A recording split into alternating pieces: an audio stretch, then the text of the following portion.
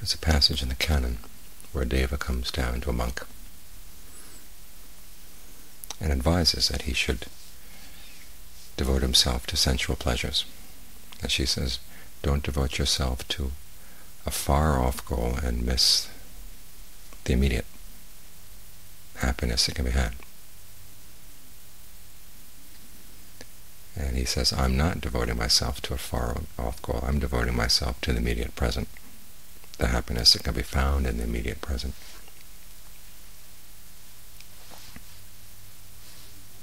That Deva exemplifies an attitude that we find too often among people who meditate.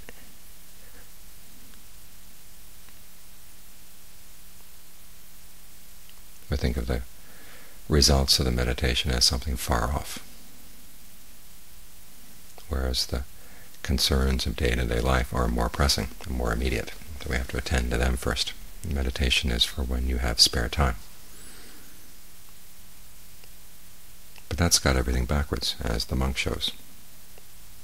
The meditation is concerned very much with the present moment, the good of the present moment. And the good of the present moment doesn't happen on its own. That old phrase, present moment, wonderful moment, is a lie, in the sense that it's not automatically wonderful. You have to make it good.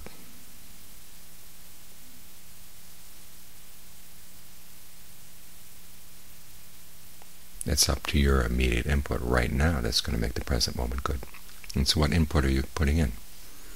Based on what resources?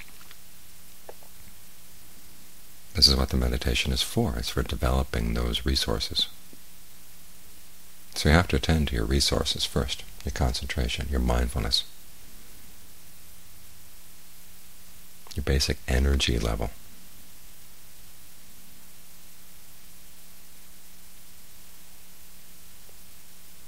That has to be first priority. If that gets pushed back, then what are you going to deal with all the affairs of the world, all the affairs of daily life? What strengths do you have to offer?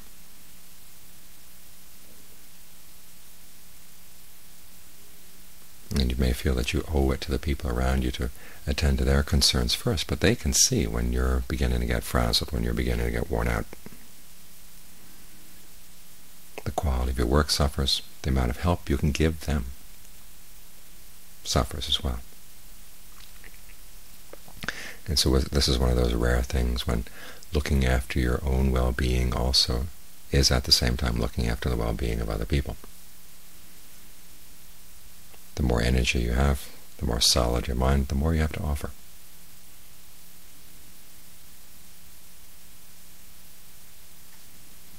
So keep that in mind. It's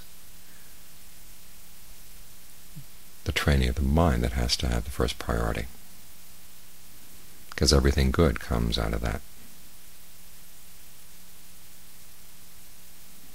At the same time, when it has first priority in that way, it can develop a momentum, because it becomes more and more continuous. The training of the mind is 24/7.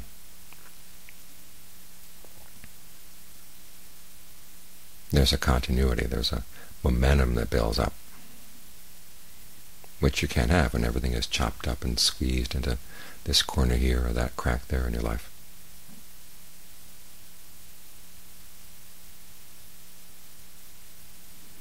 So when we're sitting here with our eyes closed, that's simply one node on this long line of practice, developing habits that you should then take with you as you get up from the cushion, get up from the floor, and go through the rest of your life. When you find the mind wandering off, what do you do now? And how is that different from what you do outside? If there's a difference, you've got a problem. And we're working on habits that you need to use day to day to day, moment to moment. In other words, the meditation teaches you, if you want to make something out of your life, one, you have to be clear about what you're doing, clear about what your intention is. And then if you notice something wandering away from that intention, then you don't go there. You realize that it's a waste of time, a waste of energy, and it's blocking the things that you really want out of life. So keeping track of the wandering mind is not something you do only while you're sitting here. It's something you want to do throughout the day. Dealing with the hindrances, it's not something you have to work at only when you've got your eyes closed, or that you only have time to do while you have your eyes closed. You have to watch out for them all the time and learn to counteract them. Give the mind a home base. Make it a comfortable place to stay all the time. Keep tending to that. Watch after that.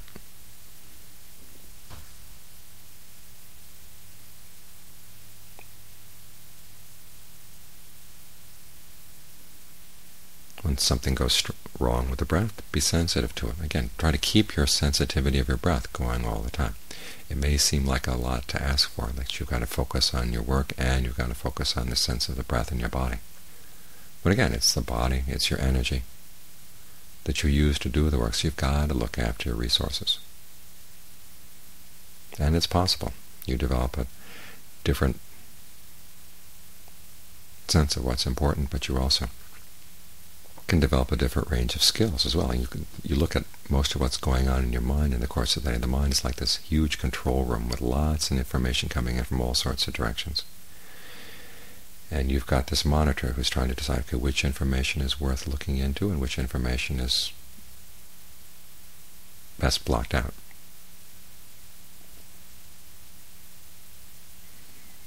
And we have certain habitual ways of worrying about what that person is thinking, worrying about what this person is thinking, what they're going to do to me if this doesn't happen. And a lot of that is just pure garbage.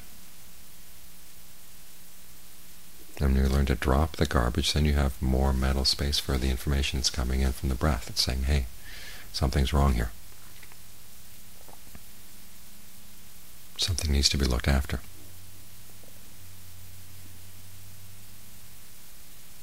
So it's not just a matter of technique, but it's also a matter of getting your priorities right. What information really is worthwhile. Changing your habits. As long as you waste your energy on dead-end information,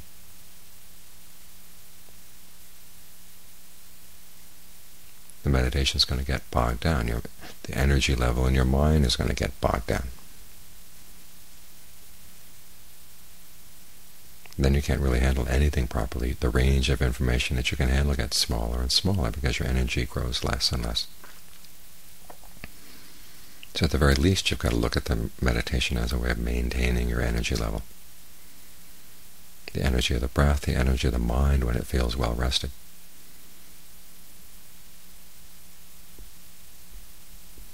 It's important that this has first priority.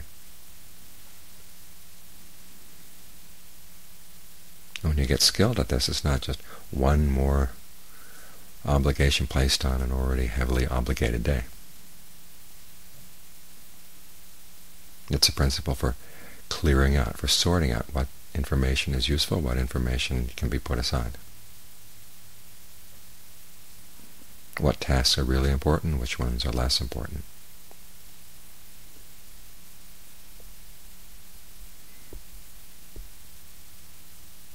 So the skills that you're developing as you meditate have to have first priority all the time.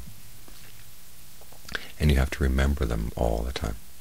Don't just leave them here in the monastery or leave them here in the meditation hall. Stick them under the table, pull them out when time comes to meditate again, like a cushion or a bench. That's not the proper attitude at all. You want to soak them in so that wherever you go, that you're carrying them with you.